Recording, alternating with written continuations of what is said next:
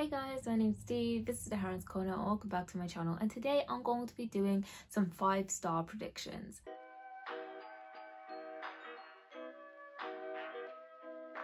So usually I don't like or try not to preempt what books I'm going to enjoy, because I feel like it's just asking for the world to just jinx you and to be like, actually this is just a 3.5 star. But just before I stopped reading for exams and stuff, I was just reading a lot of 3.5 star, 3-star books, and I feel like I just need to do a predictions video just so I can like identify what books I actually think I'm going to enjoy. Just like put the time into thinking, okay, I usually like this type of genre or the like plot, so I think I'm actually going to like this book and I'm going to prioritize these books in the future, just so I'm reading more 5-star predictions, you know, because a girl can't just be reading 3.5 star predictions like all through the summer. Like that's not how, you know, hot book summer is going to work this year. So this video I'm only going to be talking about books that I physically have and own, just so I can start reading through these books, because let me not say this on camera, I am going to try and read as many of these physical books that I have this year, because I do not want to be that bibliophile that just collects books and it stresses me out. It really stresses me out. So I really hope I can just knock some of these books out, and that a lot of them are 5 stars. I'm going to just share with you guys some of my main 5-star predictions. So yeah, so the first book I'm going to talk about in this video is Mrs. Death by Selena Gordon. I'm not ever going to talk about this book a lot because it's actually embarrassing. It's embarrassing, but I have not read this book yet. So quick summary, I guess, is about death. The personification of death in this book is a Black British woman who is walking the streets of London. I think it was just like an exchange of stories with different people that she meets. I did actually start reading this book a couple of months ago, and I was enjoying it. Like, it's not like it was boring or anything. Like, I was really captured into the narration and what I was doing. It was giving me what's that book called, The Book Thief vibes. Like, if you know that narration for Book Thief, it was giving me that kind of compelling narration vibes. And I just stopped reading it. It's like, really, like, just before my exams, like, my mind was in so many different like headspaces. Like, I just couldn't like even focus on books. Like, you'll find that a lot of the books I might say in this video, or just like in future videos, I'll say, oh, I read part of this and I put it down, because seriously, like, I just was not finishing books like in April, May.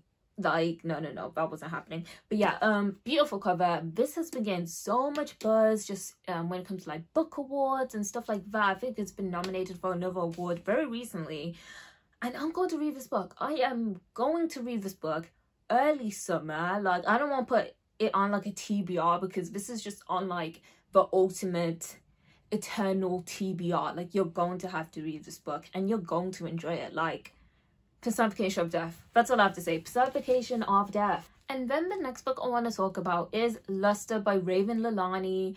Yep, I got to maybe, was it just under page 100 of this, and I was enjoying this, and I think I am enjoying like this kind of fresh millennial writing. Like, I think a lot of like certain people, when they read adult fiction, like older people read adult fiction, I think they don't really like the millennial writing. Not to like generalize, but I've just been seeing that in some videos recently, but I absolutely love it. I'm not a millennial, by the way. I'm like Gen Z, or like, what do you call it, a zillennial? Like, you know what I mean? I'm not a millennial, but I just really love this frank, raw writing that's happening recently in like in fiction and adult literature. So I was really enjoying this before I put it down again. It was like in April, and I'm going to read this again pretty soon, because it's so small as well. So I'm kind of annoyed that I didn't just like read through it and just finish it off and be like, yeah, like, read this book. I want to read this book so I could recommend this book to people, because what I've read so far, I just I just love it. I just vibe with it. I really vibe with millennial writing. Okay, so this is definitely a 5-star prediction as well. Let's embarrass myself even more.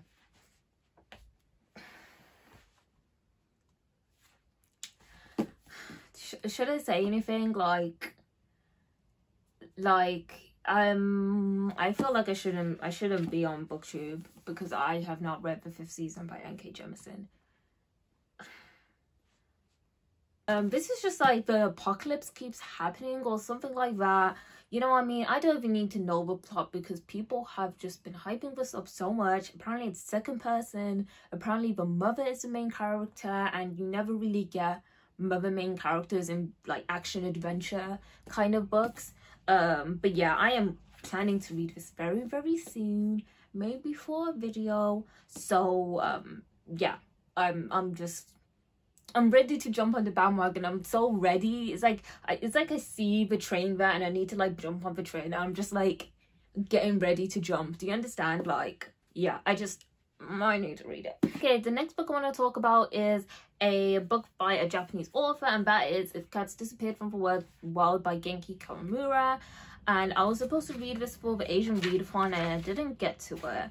But yeah, it's translated from Japanese by Eric Soland, and I think this was the book where like the protagonist turns into a cat. Like, I was saying there's like 2 different cat books, it feels like, that are really popular that are by like Japanese authors, and I can't remember if this is the one where the person turns into a cat or something.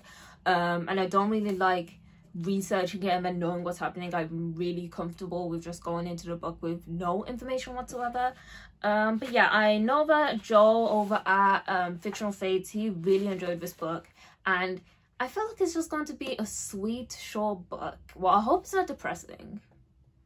Like, sometimes these short books are really just like weirdly triggering as well. So I hope it'll get like existential crisis. I hope it'll get existential crisis because like I feel like this is a existential book. I may even say that word correctly. Anyway, I think this is going to be a 5-star. Like, I really think I'm going to love this book and I'm going to recommend it to everyone and be that annoying like book reader. Like, after I've read it, I'll be like, just read it because this bit. Like, that's going to be me to like all my non-reader friends. But yeah, 5-star prediction. And then the next book we have is Clap When You Land by Elizabeth Acevedo. I read The Poet X earlier this year. Absolutely adored it. Like, just loved it so much, and I feel like I'm just going to love this. It feels like it's going to be one of those contemporaries that's like heavy, but it has like a silver lining. Do you know what I mean? Like, things get better. Like, essentially, if you don't know, Clap When You Land is about 2 half sisters. I'm pretty sure they're half sisters, and like their father was like traveling to one of them, but the plane crashed, so the dad's dead, and they're grieving their dad, and I think they're like talking to each other, but because they're half sisters and one of them's in the Dominican Republic and the other one's in like New York, they have like a lot of differences and they're trying to just connect through their shared grief, I believe this book is about. But like, after reading The Poet X, it's kind of like I just want to read every Elizabeth Acevedo novel. Like, I know she has like With Fire and Hire as well, and I think she has another book as well that's coming out. So Elizabeth Acevedo has kind of become like an auto-buy author for me just from reading The Poet X. So if you haven't read The Poet X, please read The Poet X. It will become one of your all-time favorite young adult, or maybe just all-time favorite books. Like, it's just such a beautiful novel. Yeah, and this is a 5-star prediction because of Elizabeth Acevedo, like, just because of Elizabeth Acevedo. So the next book I want to talk about, I actually got like during my exam season, like, because I had this whole kerfuffle for when my phone wasn't working, so I had to go to the Apple store or whatever, and I had to wait around it for a bit. And I walked into the bookstore, I wasn't planning to pick up anything, and then I saw this book, and I know so many people love it. So many people on BookTube who, like, I really value their like bookish recommendations or like bookish opinion, love this book so much as well. And that book is At Night All Blood is Black by David oh my god, Diop. I'm so bad with like names, guys. So do I really know what this is about? No. Does it really matter? No. I know there is a war setting going on. There's two Senegalese soldiers fighting in the Great War. We are having stuff about masculinity, colonialism, race. It just seems like it's a whole kind of buffet going on in this book. And also, I think this book actually won the International Book because it just says shortlisted here. But I'm pretty sure this book was the one that won. I think I remember seeing that. I just think I'm going to love this book. Like, it just feels like this, like, I feel like this book has the potential to be one of my best books of the year. Like, that is high praise or high, like, predictions, I know, but I just really feel like this might be, like, one of the top books of the year. It, like, if I enjoy this book, I think I'm going to love this book. Do you know what I mean? Like, I don't think I'm going to be like, oh yeah, it's great, 3.5. Like, if I really enjoy this book, I think it's just going to be straight knocking on the 5-star door. So yeah, full of sadness, rage, and beauty. Like, that's all I want. That's all I want from adult fiction. Like, oh, give me intensity. Give me intensity. And then the last book I want to talk about in this video is The New Age of Empire: How Racism, Colonialism Still Rule the World by Kehinde Andrews. And this is a non-fiction. You know, I had to put a non-fiction on this list. I can't wait to read this book. It's just going, I feel like it's just going to strip down. No, okay, bare basics. Let's not mess around. This is the empire. This was the horrificness of the empire. Don't sugarcoat it. I'm pretty sure that's what this book is just about. Also, I've seen this author on Twitter. I don't think I follow him. Maybe I do, but I see this guy on Twitter and he's really just intelligent, always talking straight facts. So I can't wait to read this book. I got it just before my exams as well. Yeah. Ooh, it doesn't seem like it's too long as well. Like, sometimes with these hardbacks, it feels like they're going to be longer than they actually are. But this is just under like 300 pages with the index. So, yeah. So these are the books I'm hoping are going to be the books that are on my best books I read in 2021 list. You know what I mean? Just these are the books I just hope so much for. And I really have to bring like a special attention to At Night All Blood is Black, because I just feel like I don't want to put too much pressure on this book now, but I just feel like it's going to be just a really great read, you know? Yeah, so those are the books that I'm predicting 5 stars. Please let me know down below what books you're predicting are going to be your 5-star reads, like, you know, within the next couple of months or so. Remember to follow me on Twitter and my Instagram, and remember to like and subscribe to my channel. Did I already say that? Anyway, I'll see you guys soon in another video soon. Bye.